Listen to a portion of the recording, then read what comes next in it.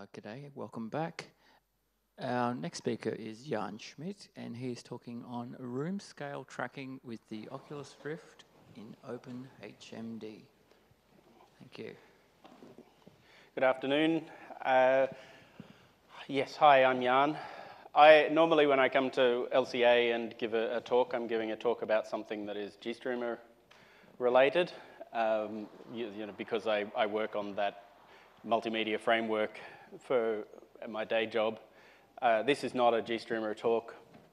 This is about my side hack, which is based around the fact that a couple of years ago when Oculus released the first consumer version of their VR headset, that's Oculus, that's now owned by Facebook, I got a Rift, and I used it in Windows, but Oculus at the time, or when they were doing the developer kits, they were working on Linux support, and they had a Linux SDK that fell by the wayside, and they stopped talking about Linux support. So at some point, we have to start rolling our own if I want to make use of this hardware that I own on the machines that I use regularly. So I'll do a little bit of background about VR, the status of VR on Linux, but I want to, this is not that talk. This is not a general VR talk. I won't be putting on my VR headset and wearing it for your entertainment or showing off, capabilities of VR on Linux. This is about reverse engineering my Oculus Rift. It's a technical dive talk. But a lot of people go, oh, I didn't even know we could do VR on Linux. And so I wanted to touch a little bit on the status there, which is kind of cool and exciting because there is a lot happening in the VR space in the open and free world. There is the project that I'm talking about, that I'm involved with, the OpenHMD project, which is a library stack that aims to provide driver backends for a bunch of VR hardware. So there are HTC, there are Vive drivers for that. There are drivers for trackers like the NOLO VR tracker. There's an Android renderer, and it's cross-platform, so it runs on the BSDs and on Linux and on Windows as a generic target for enabling HMD hardware into applications. And then above that, there are higher layers that are becoming available. There's the OpenXR standard that's from Kronos as the equivalent of OpenGL for doing XR, which is augmented reality, virtual reality, the term for that combination. So OpenXR is the set of APIs that applications can target as a standard, the same way that graphics apps have been able to target OpenGL and now Vulkan. And for Linux, we have the Monado project that is an implementation of that OpenXR standard, and that's really neat. So now we have an implementation on Linux of a standard API that is the same API that is being made available on Windows, and applications have a cross-platform target. And then on top of that, we have projects like Steam VR that can target Monado and OpenHMD as their backends, and suddenly you're opened up all the games on Steam that run on Linux that work with the Vive using their proprietary API and SDK now work with a general set of headsets that we have support for. So, it's an evolving world, but there is a lot more that you can do right now than a lot of people realize. So, I want to talk about OpenHMD. So OpenHMD, as I said, it's a driver library. We have backends for a bunch of hardware, PlayStation VRs, the Deepoons, the Samsung Gear VRs, Microsoft mixed reality glasses, and more coming along all the time. And I am working on the driver support for the Oculus Rift. So, introduce the Oculus Rift. I am talking about the original Oculus Rift CV1, the first consumer version. There have been a couple of other Rift releases in the last year. So the replacement for this is now the Rift S. And then there are things like the Quest that are standalone VR headsets. The original release looks like this. If you buy the pack, you get the head-mounted display, the HMD. You get touch controllers. There's also a remote control, a simple remote control with a couple of buttons on it, and 2 cameras that are sensors. And the controllers and the headset have IMU, gyroscope and accelerometer measurement units in there to track your motion of those devices. But the problem with just having an IMU is that you can use them to get orientation of a device pretty well. They can find the gravity vector, so you can always tell what angle the device is being held at, but they tend to drift in the yaw direction. They have no absolute orientation, so they drift around the yaw over time. So if you're standing there holding your controller in VR for 30 minutes, you might find that it's showing your hand pointing backwards. Doesn't match up with what you have anymore, and that's especially prominent with the HMD as well. I have a different, much cheaper, standalone Android-based VR goggles, and I used them to watch a movie one time, and every 20 minutes or so I would realize that my neck was craned and I was watching the movie over there, and I have to reset the view back to the middle because of that drift. So the cameras eliminate the drift. The cameras sit there as a fixed unit in the room and watch you play. And then, because they're fixed, they can extract your actual position. I also only talked about rotation. If you want to move around, the accelerometers drift very rapidly for that. In a few seconds, you have started to wildly move from your current position. So they need to be constantly corrected, and the camera gives you that. So the camera gives you what we call the room scale tracking. And in the different vendors have come up with different ways of implementing this room scale tracking. But without it, you can only stand in one spot and look around, and you get drift. With it, you can now move around a space and actually interact with your virtual world in an intuitive way. In the Rift system, this headset is made out of an infrared transparent black plastic, and dotted around it is a constellation of LEDs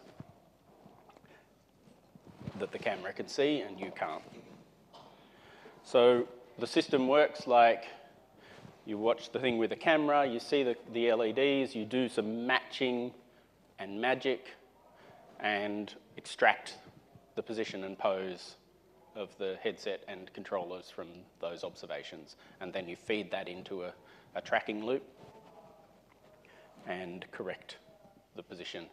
The newer Rift, the Rift S and the Quest use inside-out tracking, where they've placed cameras on the headset looking outwards at the world, and they are now, as you move around, they are watching the scenery move and figuring out your motion from that, and you eliminate the need for the fixed cameras and eliminate some of the need for the room calibration and gain a whole new set of problems and a new set of capabilities, but it's a very different world to what I'm trying to implement for this Rift, although some of the maths and framework that we're implementing overlaps with what will be needed if anyone comes along and wants to implement support for the Rift S, which I'm unlikely to buy because I think it's graphics-wise, it's a step backwards from the original Rift. Okay, so step 1, room calibration. If you've ever used, does anyone own a Rift? Okay, 1, 2, and you've done the Windows setup, so you know this step. When you first set it up on Windows, it asks you to calibrate the position of your cameras, and you have to go through a little sequence in the app where it gets you to put the cameras at the front of the scene, looking forwards towards you, and then you stand there and you hold the controller up in front of your eye and push the button and hold it for a while, and it measures those. It asks you your height, and then it goes, okay, height minus about 10 centimeters, that's the eye level. We see the controller there. We can work backwards to our camera physical positions and store those as a calibration, as a piece of calibration information. So now, whenever we see something in the camera, we have a transformation that gets us to the real-world coordinates for that observed object. And if the cameras move, your scene gets messed up. You still have you still have working tracking, but your Guardian system, where it will give you warning when you're getting towards the edges of your play area, will no longer be calibrated correctly. Right, so that's the overview of how the Rift system works. Does that make sense? Anyone? Yep, I see some nods. I don't see anyone screaming in confusion. So, at the moment, if you download OpenHMD 0.3, which is the latest release, the features that are in there are support for the head-mounted display being recognized on the USB, read out the IMU information, do the 3 degrees of freedom tracking that lets you stand in one place and look around, supports the remote control button presses, and knows how to do radio control, the radio commands to talk to the controllers, which I didn't explain that part of the system, I guess, which is the controllers are completely wireless, so they transmit everything through the headset, and all of the USB traffic from the headset tells you these things. So they're, you know, sort of chained off the HMD. So there's a bunch of radio control USB commands you need to do to talk to these, which, of course, Oculus didn't volunteer any of that information. So how do we know these things? There's a nice project from Philip Zabel called Uvert, which is his Rift and WMR headset playground. And Philip has done an enormous amount of work siphoning USB traces on Windows and picking the patterns out and looking at what USB commands are sent to the Rift, and then I've come along later and joined in on some of that. And we have figured out quite a lot of the system just purely from those wire traces, which it's led us to all the things we know and all the things we know that we don't know, and possibly some things that we don't know that it could be capable of doing, but they're not using. We'd have to start pulling apart the firmware to figure out if there are more capabilities that Oculus aren't taking advantage of. But we assume that since the system works in Windows, anything that we see on the wire to talk to the headset is sufficient for us to be able to implement something that works at least as well. All right, so that brings me to the thing that we want to implement, which is adding positional support to the existing OpenHMD code base.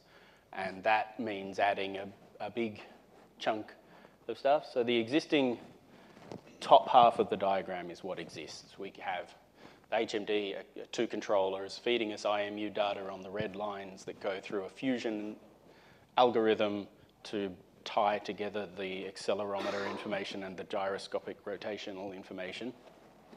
And that gives us out some readouts that we report to the application, as well as all the button presses and things, but this is about the tracking. Okay, so let's look at the fusion first. So IMU fusion, you have 2 sensors running in each of these devices. You have an accelerometer that gives you acceleration in an X, Y, and a Z axis, and you have a gyroscope that is measuring angular rotation around each of those axes. And the fusion algorithm's job is to bind together those pieces of information to extract the absolute orientation of the IMU as well as possible. For anyone that's used an IMU before, you also see these 9 degree of freedom ones that might have a magnetometer in there, and you might also get barometers in there to measure your atmospheric pressure and get an altitude out of that. And in fact, the developer versions of the Oculus Rift had a magnetometer in there as well. And the benefit of a magnetometer is you can measure the Earth's magnetic field, which helps you to get rid of that yaw problem, because now you can get an actual north compass heading out of things. However, for a device that's operating indoors near large pieces of metal, the magnetometer in an IMU gets easily confused, and you get these iron effects of your magnetic heading gets disrupted. And so as you move around your play area, you might be finding that it's measuring north in different angles, which, you're moving sideways, but you get drawn around a corner as you go. So we found they stopped using the magnetometer. You don't need it when you've got a camera tracking system, and eliminated it completely in the CV1.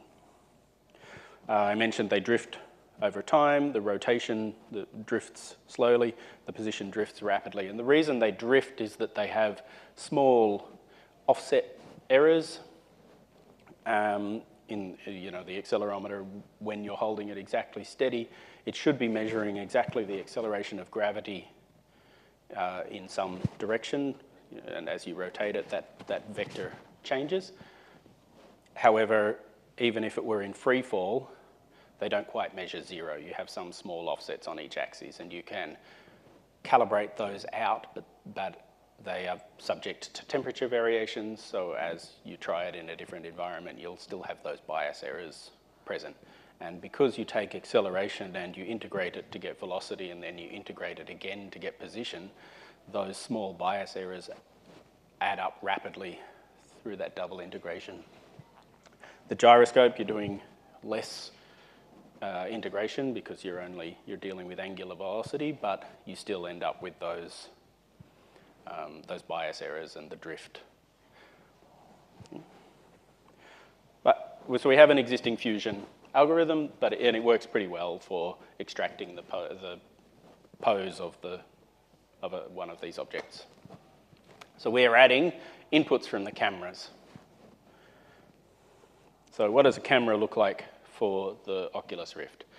They are pretty much a UVC camera. You plug them in, you'll see a UVC camera, but they have some quirks. In particular, they announced that they are a UV-YV color camera at half the width of what they actually are, and you have to ignore what the camera says it is giving you and interpret the frame as a 1280 by 960 grayscale infrared image. The firmware reports on the UVC descriptors are just wrong. Yep. They have some extra extensions to let you talk to the radio that is in there as well. So they're not, as well as a UVC camera, they have some extra USB endpoints for you to talk to do that. But you get that stuff done, and what you get out is a 52.0833 frame per second capture that is synchronized to a radio signal from the headset. And I'll talk about that a bit more. You get a frame every 19.2 milliseconds, so you have a window as you're doing this processing. That's your deadline. You've got to get your CV stuff done that quickly, or you might miss the next frame. So that's pretty quick. Interestingly, we had a long-standing problem where the Rift comes with two cameras, but we found that if you plug a second one in, that Linux would just refuse to let you talk to it. It would say there was not enough USB 3 bandwidth available, which was ridiculous. You've got 5 gigabits of USB 3 bus available, so I ended up getting some hints that if you tweaked a value in the kernel and hard-coded to say, yes, there is enough bandwidth available, it worked. And I dug into that and found a bug in how the USB stack was processing, calculating what the available bandwidth was, turns out to be related to power management and trying to turn off the USB device too aggressively. So but that's fixed in 5.4 and backported to 5.3, which is cool. Now I can run 3 cameras simultaneously, which the eventual goal is to do a full surround view. Talk maybe a bit about why that is later as well. So we've implemented a capture system that is a UVC implementation running. So we directly do USB traffic and implement the UVC in user space in order to implement the quirks and radio discussion stuff. And we have some analysis using OpenCV to try and pick out the pose of the headset and the controllers, but if we take too long, that leads to frame missing, and that's a bit of a problem. It's a wide-angle lens, so it has distortion. That's a picture of taken through the camera of a chessboard, and you can see the barrel distortion there. We did some calibration on that to verify the values we thought we were reading out of the firmware. So the firmware does report individually for each camera. They are factory calibrated and give you information about the focal length, the 715, the center in pixels of this display, and the distortion parameters. So they're factory calibrated against how the CCD has been installed in the unit versus the lens, and gives you nice correction values. But there are some more values in the firmware that we don't quite understand, but using the OpenCV fisheye model matches and calibrating manually against this chessboard gave us values that were pretty much identical to what we read out of the firmware, so we're pretty confident that's cool. So we can read images from the camera. Now we need to look in there for blobs. So we call it blob tracking. That's finding the LEDs. And one of the things we need to use OpenCV's pose extraction is to be able to tell it which LED matches which part of the 3D model. So it's nice. Another thing in the firmware is a set of descriptors that say, here are all the LEDs, here are their factory measured physical positions installed in the headset. So we have a set of points, and for each point they did something clever. They allocated each one a unique ID, and then they make the LEDs blink. So each LED is rapidly blinking out a 10-bit pattern, changing once per frame, and because we're synchronized using the radio, we know that we sync and take an exposure exactly as the LEDs blink, and the result is that you see them the blink is brighter or less bright. So you see them pulsing in the video. You have to match those up against the blink patterns. That gives you the ID of each LED, and now you can give that information to OpenCV to say, here's a bunch of 2D coordinates, here's the 3D coordinates that I have that match up against some of these, and OpenCV will match those up and say, right, well that means that you're observing this thing at this position with this orientation. And then you take that information, you back project it into any other LEDs that you weren't sure about and label those, and then you go to the next frame and you track and project the blobs forward in the image, retain the IDs, and feed it back around. But the controllers don't do this nice blinking thing. Only the headset does. The controllers just have fixed turned on LEDs, so when we see an LED in the picture, we can't know which LED it is in the model, and that's a whole different computing problem that's much harder to solve. And in fact, even with the headset, Oculus in the official drivers don't use blink patterns anymore. So they have come up with a reasonable way to solve the more difficult computing problem, which is called correspondence-free registration, or the ab initio pose finder.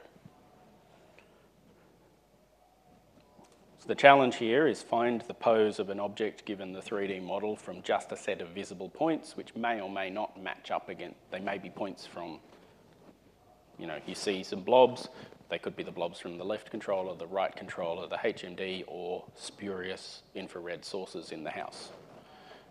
You don't know, so you have to, you can maybe start to see why it's a difficult problem. It's pretty easy for people. You just look at it and you go, right, that's the controller. I could draw a little thing there, but for the computer, it's much more challenging. And there has been, of course, a bunch of research in that direction. So we've read a whole lot of papers and we're implementing some of these approaches to try and figure them out. And there are two basic classes of approach to this challenge: the global optimization approach or a hypothesize and test branch of research. In hypothesize and test, you guess something about, you guess maybe this LED is that point, you do that a few times, and you say, right, I've got 4 points, I've matched them to 4 things, let's test if that matches what I think it does, if that, by extracting what that means for the pose. Few different papers for implementing that. So with Ransack, we pick correspondences at random. We use a P3P algorithm to extract the pose given a couple of LED to point correspondences, and then you test the plausibility by saying, right, well, that would mean I should see these other LEDs in the picture at these locations. Is that true or not? You do that a lot. You count the inliers. Ransack has the benefit that it can reject reasonable numbers of outliers. So when you have all these other controller blobs in the picture, you can reject those pretty well. And you refine the pose, but you have to iterate. You have to pick random poses or pick plausible poses and then do this hypothesize and test approach over and over again. There's Softposit, which is one of the classic papers in this area where we pick a starting pose, put the thing in a 2D projection like that, and then use annealing to pull the points towards the visible ones and see if we converge on a correct pose that matches the rest of it. And there's blind PNP, which uses Gaussian mixture models and Kalman filtering to start with rough guesses, but refine plausibility areas in that. We have global optimization, which is the brown paper, globally optimal 2D to 3D registration that separately searches in rotation and translation spaces and uses branch and bound approaches to subdivide the parameter space progressively and hopefully home in on a plausible subspace that contains the pose we're looking at. If we do this successfully, then we can look at a single image and extract the headset and controllers from that and then match them up against their poses. And now once we know the pose, we have a separate challenge, which is how to keep track of that so that we don't have to do that expensive check. That expensive search can take seconds, so much longer than the 19.2 milliseconds that we have available. We're talking seconds of searching in an image to try and solve this problem. So you can't afford to do it 50 times a second. So once you have locked onto the pose, you have to use the IMUs to interpolate. So you want to predict across frames. So you take the last confirmed position and you use the relative motion since that moment to try and predict where the position will be in the current frame that you're looking at. And then you project the points into the picture, match them up against LED blobs that you can see in there, and you use your correspondence-based refinement, your PNP Ransack algorithm, to lock it back in again. So there's a limitation here with what the IMU sensor fusion does in OpenHMD at the moment, because it doesn't deal with any of this kind of, it doesn't have enough features to support this kind of tracking. For one, it only tracks the position, the orientation of a unit it only does 3 degrees of freedom tracking. It doesn't interpolate the position because it has no expectation that it will be getting feedback, and we know that IMUs drift in position very rapidly, so there's, no one's implemented that. It also has this short history of 20 IMU samples. Anyone want to guess how long 20 samples gets you in history? No? Well, so the headset's reporting its IMU updates at 1,000 hertz. These guys are doing it at 500. So 20 samples doesn't get you very far in history, like only a frame. So if we've taken 4 or 5 seconds to search and try and find our correspondences, the headset may have moved a long way since then. By the time we find a correspondence, we may have drifted a long way, and there's no point correcting the position so that the person is moved to the correct location in the virtual world 4 seconds after they've already moved somewhere else.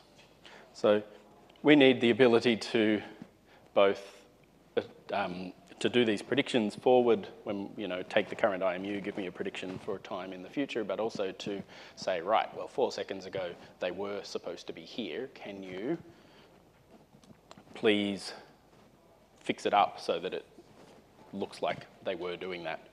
So one, we need to track the position in the sensor fusion, which I've implemented in local branch. We need to keep a longer replay history so that we can replay all the IMU observations to get back to the current location, but now corrected for having started from a different point a few seconds ago.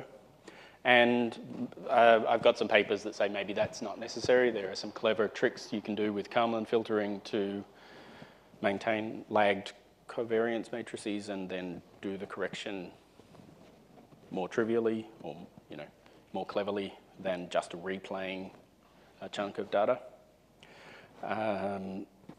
However, one of the things that's required for that is to implement Kalman filtering into the IMU processing.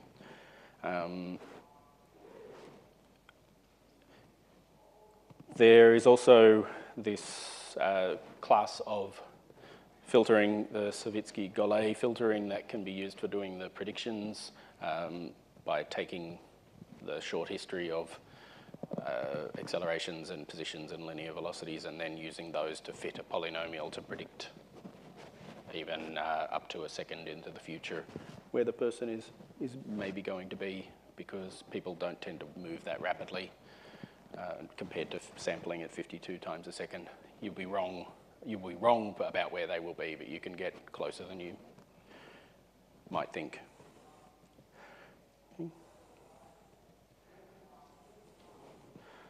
Okay, so how much of that is working? One, we take OpenHMD 0.3. I took a bunch of code from the Uvert tree from Philip that adds the UVC processing. It adds the synchronization to the radio broadcast to get us frame exposure synchronization. We enable the LED blinking. We have blob watching code to extract blobs from the images.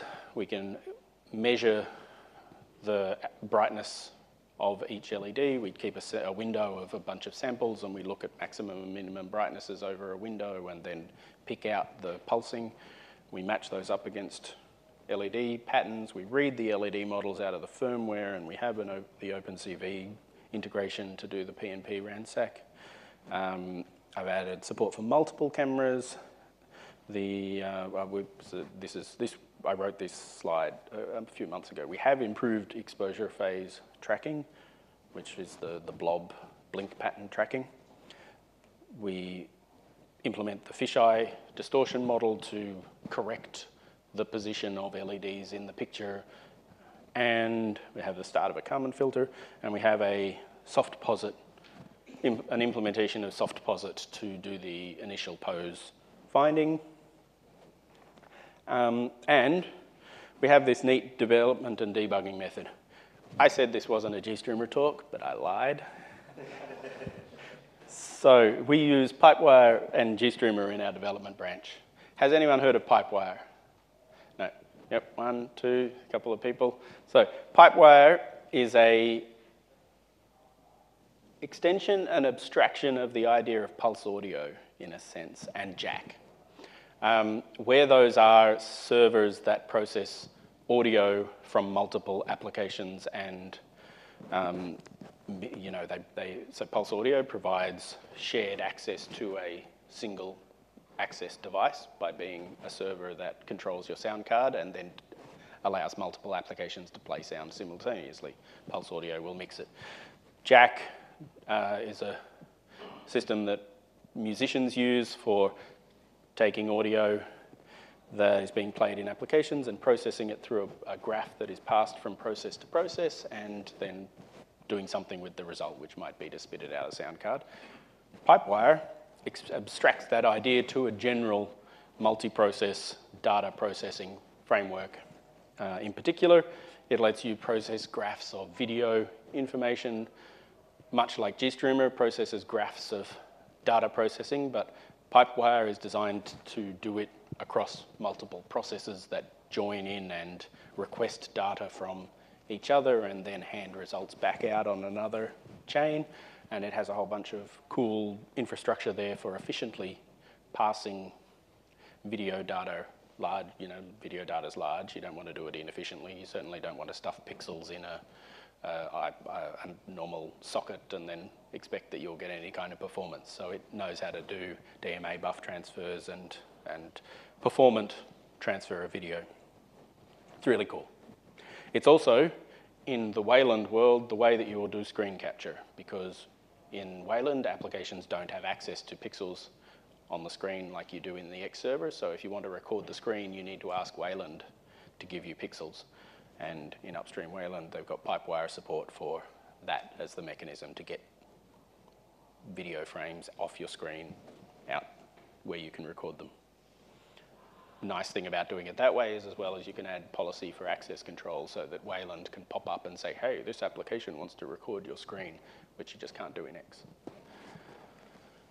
So I'm a big fan. What am I using it for in OpenHMD? So I have an OpenHMD application that's doing VR, and in that, am capturing video from a camera and doing processing on it. I can use Pipewire to publish that camera feed as a video source, and then I can use GStreamer as a client to view those streams, so I can have any running application and I can connect to it to view debug output from what the video processing is doing for the tracking. I can also use GStreamer to record the video stream, and I'm also using Pipewire to spit out a stream of JSON information on a parallel pipe with timestamps that are correlated, so that for each video frame I have a JSON blob that says what was the exposure phase and what was the IMU reporting at that point. And now I can record a full session of video data and IMU information to a file and replay it later to test out different algorithms, not in real time. And you can see the benefits, hopefully.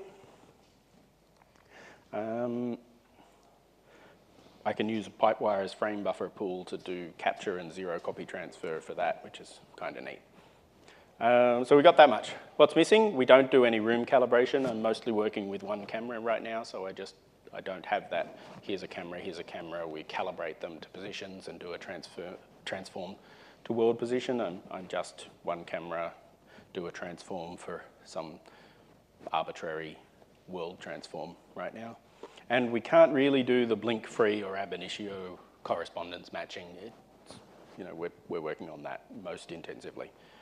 And we don't have a bunch of stuff that you would ideally want in a generalized framework like this, which is the device synchronization and firmware update pieces. So I've got time for some quick demos. That's the end of my slides, so I'll get this out of the way. And then I have a couple of terminals open over there. So if I go here, I do build, open. Okay, then over here on this screen, I have this guy, which you don't need to see. That's just if I pick up the headset and look around, it's got a OpenGL scene running. And then you can see, because of the video processing that we're doing, we're losing a bunch of frames. Over here, I can use the GStreamer device monitor, and I can grep out the feed, the video feed that I'm using, and then I can use a Pipewire source plugin. I have to update it for the path that it's popped up on each time. I've got my GStreamer plugin that simulates the video processing that is happening in OpenHMD and draws debug information over the top, and then output it on a GL video window, which is that one. And you can see that the camera's here, it's pointing over this way, but because of its field of view, it can actually see the Rift out there at that angle. If I move it a bit closer, it'll see it even better. And you can see that as I cover the LEDs, they come up as purple, and then as they're identified, they turn green, and then we draw red dots where we're tracking the thing to be. So you can see the tracking goes crazy when it fails to do the correspondence correctly, but when it locks in, that's pretty cool. Nice. So that's the blink pattern tracking. If I turn on the controller, you see it there. It's not blinking, but we do still get a couple of green LEDs because one of the blink patterns is a 0x1. So if we get even any brightness change, we start to think that's LED 1. It's not so good. But that's demo number 1. So that is good enough that if I brought this back to the front, bring this back to the front,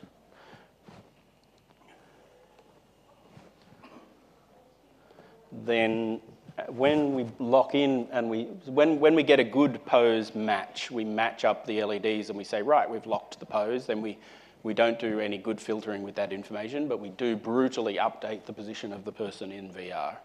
And because there's jitter in that, you start to get shaken around like you're on a vibration platform. But until we have filtering in place for that, it's going to continue to be horrible, but it does let us see that it is working, it's locking, and I can move side to side to do that. I can still look around, but I can move side to side while it's locked in on that tracking. The second demo that I wanted to do that I'll be super quick with here is in the soft posit tree. I have the soft posit ab initio finding under development code. It's popped up the same window over here, but that's not the interesting window. What's interesting for this one is to just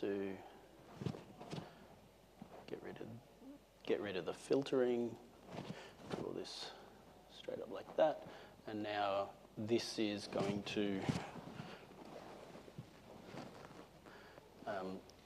hopefully see it do a little search thing. I didn't test this very well. No. It's not going to do my search for me. So the visualization here is that it draws a little visualization of all of the search patterns that it runs and how they're homing in on the LEDs. But I was fiddling with the code 10 minutes before my talk, so, you know, usual. I'll put up a video. Anyway, so that's the bird's eye overview of the development work that we're doing, and I am out of time. Thank you very much for listening.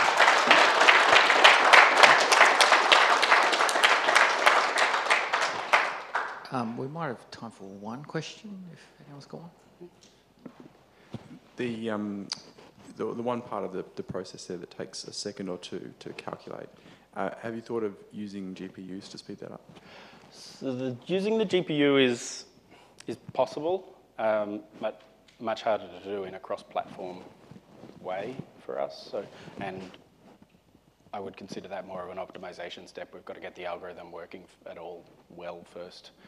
Soft posit is being problematic for that. It just because of the nature of the way we're viewing this and the fact that half your LEDs are occluded at any point around the back of the device, it just doesn't seem to home in on the pose very well. So I think we've got to get that working. Then we could look at GPU acceleration with some platform-specific backends. That would be a large departure from what OpenHMD has historically done, which is to be plain C, low-level, cross-platform. Okay, thanks a lot. We all put our hands together and thank Jan for that. Thank you. And we've just got a small gift. Thank you very much.